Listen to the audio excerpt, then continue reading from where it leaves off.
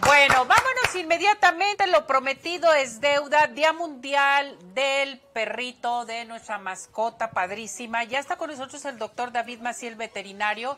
Ya está listo y preparado para hablar sobre este Día Mundial del Perro.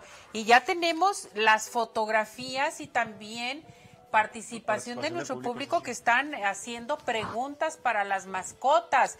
Quiero decirle al doctor David Maciel cómo está mi muñeco, dónde me está recibiendo, en su veterinaria, en su casa, en su consultorio. Bienvenido, doctor, gracias por acompañarnos y por estar con nosotros. Doctor, ¿cómo está? Hola, ¿qué tal? Buenos días, un placer estar con ustedes a la distancia, desde aquí, dentro de nuestro centro veterinario, acá en la veterinaria, en la clínica. Qué bueno, doctor. Pues ya Mundial del Perro. A ver, platíquenos. O sea, ¿qué tan importante es este día? Sí, hoy estamos celebrando el Día Internacional de nuestra querida mascota. ¿Y qué implica todo esto? ¿Qué hay de por medio? Celebrar que hacia el año 8000, antes de Jesucristo, apareció en la historia esta amada mascota de la cual nos hemos beneficiado tanto. En primera instancia, la cuestión de la amistad incondicional. Y en segunda instancia, pues todo lo que nos da, ¿no? Protección, nos advierte de peligros, nos da compañía y todos los elementos que pudiéramos describir cada uno de nosotros con nuestra experiencia. Muy bien, doctor. A mí se me hace muy interesante todo lo que nos está mencionando. Y bueno, ¿qué le parece si nos vamos en estos momentos a la participación de nuestro público? ¿Le parece? Me parece perfecto. Mire, Akira dice, ¿cada cuándo debo bañar a los perritos? ¿Qué recomendaciones me da? La recomendación dependerá mucho de la exposición que tengas al exterior. Si la sacas mucho a caminar, obviamente hay que tener en cuenta la desinfección y la asepsia, pues, de nuestra mascota ahora con lo de la pandemia. Si fuera el caso, periódicamente, cada 15 días, cada semana, a no ser que haya algún problema en particular en la piel o una condición que requiera baños diarios, baños periódicos hasta 3 veces por semana. Muy bien. Y modificamos así las cosas a veces en relación a las enfermedades. Perfecto. Salvador. Doctor, ¿qué tal? Buen día. Por aquí me pregunta Elis Orozco, ¿qué cuidados debo tener al sacar a pasear a mi perrita en este tiempo? Me imagino que es por el tiempo de lluvias o por todo lo que está pasando.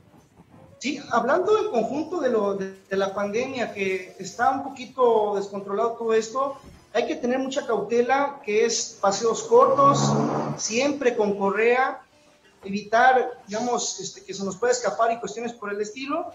La limpieza con algún antiséptico y agua con jabón en las patitas es una excelente opción. Siempre hay que cerciorarnos de que queden secas, ¿no? Cuando regresemos, para evitar que haya lesiones en la piel.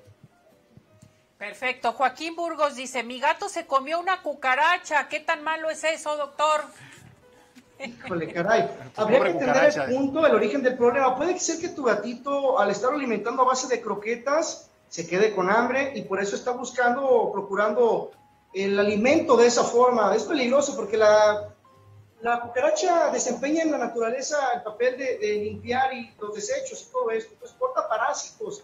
El más preocupante puede ser toxoplasma y hay que tener mucha cautela, pero atender el problema desde el origen, desde la cuestión de la saciedad de tu mascota.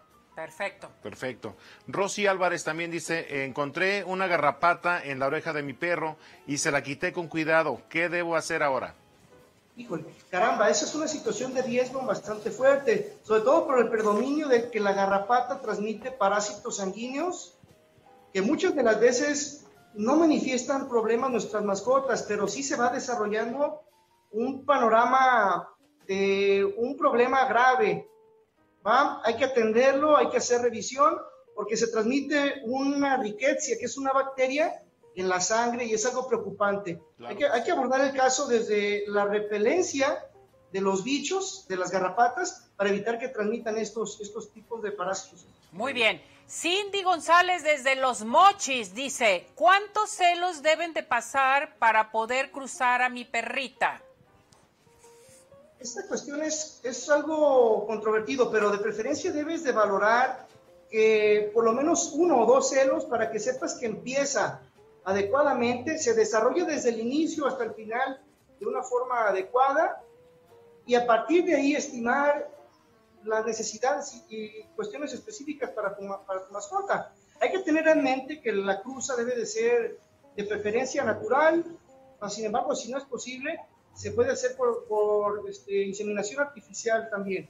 Pero el diagnóstico es muy importante y la dieta y la alimentación para que tu mascota esté sana. Perfecto. Diana Medina nos pregunta, doctor, conseguí un perrito, pero tengo un gatito y quiero que se lleven bien. ¿Qué puedo hacer?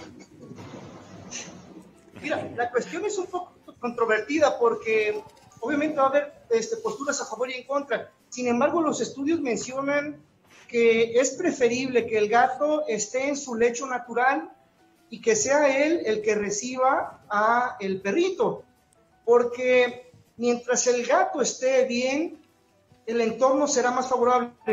El perrito como tal no agrede del todo, o sea, no es común que el perrito agreda al gato, pero sí al revés, el gato que tienda a ejercer una agresión hacia él en el caso de empezar a relacionarlos.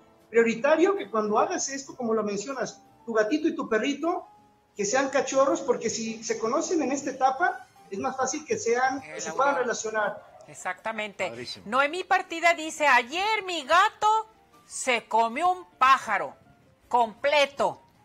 ¿Debo de preocuparme? ¡Qué barbaridad! ¡Qué barbaridad con los gatos! Ahora sí que pareciera que con todo y plumas, ¿verdad? Con la todo cuestión y es, plumas. hablamos prioritario, los huesitos y todos los elementos anatómicos del pajarito pudieran representar por ahí alguna alteración. Si es algo que hace periódicamente, quizá no haya problema, hay que vigilar. La observación es importante, ¿va? Y obviamente la carne cruda como tal de este tipo de presas a veces contienen parásitos, por lo cual es importante manejar el abordaje de ese paciente desde la desparasitación, revisión general y todo, por favor. Perfecto. Muy bien. Se comunica también Roberto Vázquez, doctor, si mi perro está operado, ¿puede atraerle cuando una perrita está en celo? Me imagino que sí, pues, se puede sentir atraído la necesidad de estar con la perrita en un momento dado, estando él operado. La cuestión es de que sí baja. En el caso de nuestras mascotas, los perritos responden a los efectos hormonales y al no estar, al realizarse lo que se llama la gonadectomía, que es la esterilización, castración, se pierde el interés en el aspecto del líbido sexual. Okay. Entonces, si se hizo adecuadamente esa cirugía, si se hizo la esterilización, no tiene por qué haber ningún problema. Todo es por instinto y responde a necesidades hormonales. Muy bien, doctor. La Dora Ábalos se nos pregunta, ¿qué frutas pueden comer mis perros? Híjole, eso es muy interesante. Puedes hacer una variedad. Yo lo que te recomiendo es variarlo, enfocarnos en que no tengan un alto contenido de glucosa en exceso. Hay que tener cuidado también con las semillas, pero pudieras manejarte principalmente por las que son naturales. A veces se ofertan frutos secos y no son del todo adecuados, ¿no? Papaya es bastante buena por su contenido de fibra. Melón. También están manzanitas, está el kiwi. La jícama. Se puede hacer una variación bastante sí, oportuna. Lo podemos manejar variado y racionado y en combinación con algunas verduras también. Perfecto. Doctor, ¿dónde lo localizamos? Si tenemos alguna duda, su número telefónico. Estamos a sus órdenes aquí en la colonia Oblatos, en la calzada Juan Pablo II, 1998, al teléfono 33 1005 6845, 33 1005 6845. Estamos a sus órdenes, cualquier duda o cualquier aclaración. Perfecto. Muchas gracias, doctor, por estos comentarios y por ser el Día Internacional o Mundial del Perrito. Muchísimas gracias, que estén muy bien, doctor. Hasta la próxima. Saludos, doctor. Gracias por estar con nosotros. Y bueno, con esto vamos.